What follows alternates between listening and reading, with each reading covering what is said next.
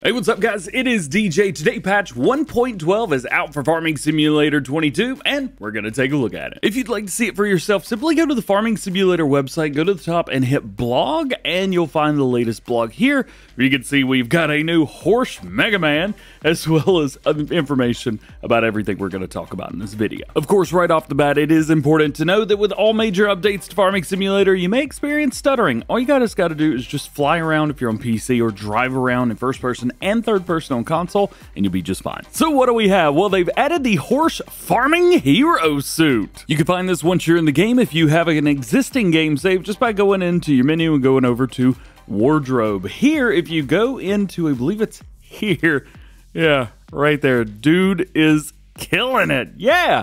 Wonder, I don't think we do though. Do we have any helmets that would look good with this? Maybe that, I'm not really sure. It doesn't look like we do. Oh, yeah, that might work just fine. We've also got some bug fixes and changes. The first one being they've updated to the Intel XeSS 1.1 upscaling. So if you've got an Intel GPU, that'll work good for you. They've also redesigned the multiplayer menu with arena and bell stacking modes. So if you go into multiplayer, you guys can see here we have join game, create game. Those we have had. We also had the arena mode and bell stacking mode, which were originally esports modes in the main menu, but those have been moved here. You can also rent a dedicated server, which takes you to a website where you could do that, which isn't really popping up. Oh, G-Portal, link in the description. That was rough. And additionally, we have competitive modes. The arena mode and bell stacking modes can be found here as well. They've been redone a little bit, but everything else is kind of where it is. Also, I've had questions. Yeah, there's offline practice. You can just jump in on your own and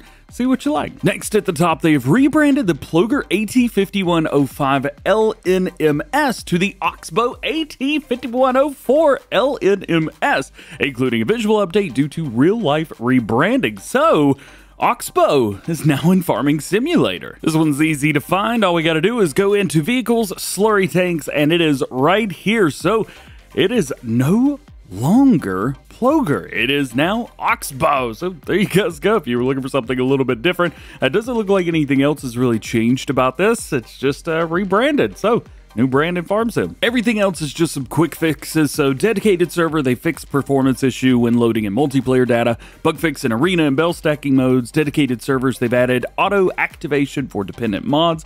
Dedicated server added dependent mod warning. Dedicated server added log rotation, added live profile or log preview of log files, and dedicated server added highlight of non-mod hub mods. Additionally, we have dedicated server added additional server performance graphs, so blue system and green process, and increase the max number of supported gamepad buttons to 128, meaning more controls on controller, I think. We've also got one for modding, increase the number of animal subtypes that each husbandry supports. So there you go, there's your big updates for patch 1.12 of Farm Sim 22. Hope you enjoyed the video. If you did, drop a like on it, get subscribed if you're new and join the GoHam fam. Double check those notification bells, that way you never miss daily Farming Simulator videos like this one here on the channel.